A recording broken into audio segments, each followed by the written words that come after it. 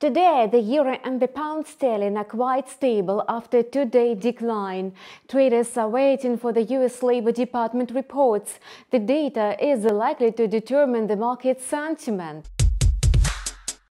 If forecasts come true and the unemployment rate remains at 3.7%, currencies will continue consolidating at the current levels.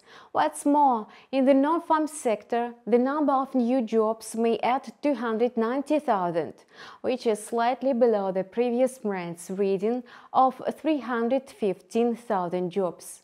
However, the recent figures, as well as the revised previous data, are creating prerequisites for a decline in the unemployment rate.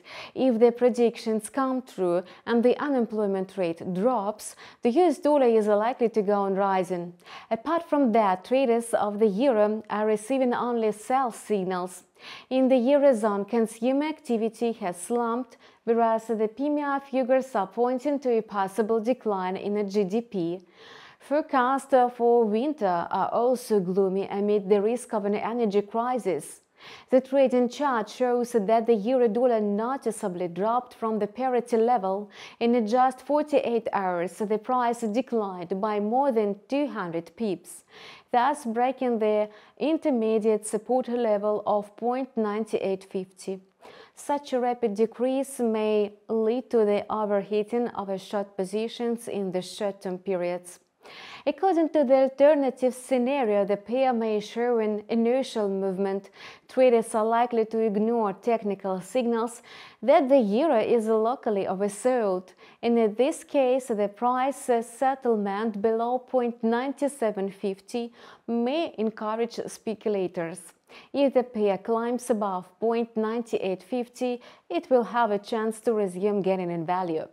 The pound sterling also lost some gains obtained during the recovery process. The British pound needed just 2 trading days to lose over 300 pips.